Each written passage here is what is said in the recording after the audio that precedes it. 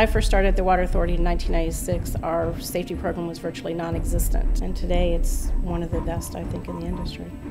Every year since 2004, we have applied for and been awarded a CAFR for our annual financial report. 8 customer service representatives answer 400 to 500 calls per day, and we strive to have 85% of our calls with no wait time.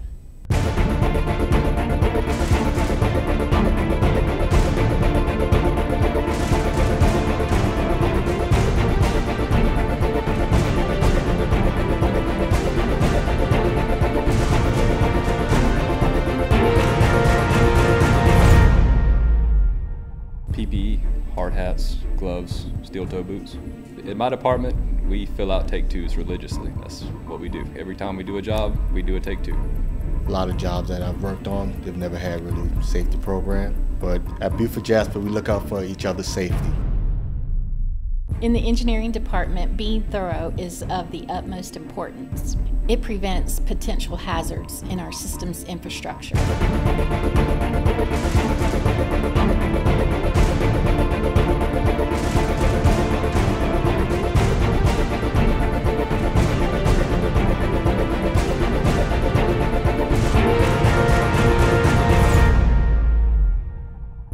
In the event of a safety issue, we act immediately to control the situation. We as employees also keep an eye out for possible safety hazards. Our department's given the proper time needed to plan the job out, do our take-two to rule out any safety hazards that might come up.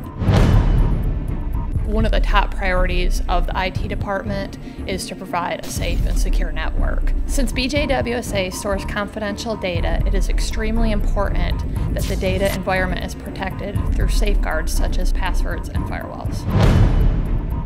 We're not just talking about what we're doing at work, but how can we be safe at home. OSHA says that wastewater is the third most dangerous job in America, and in 13 years of being with BJWSA, we do not have any reportable accidents.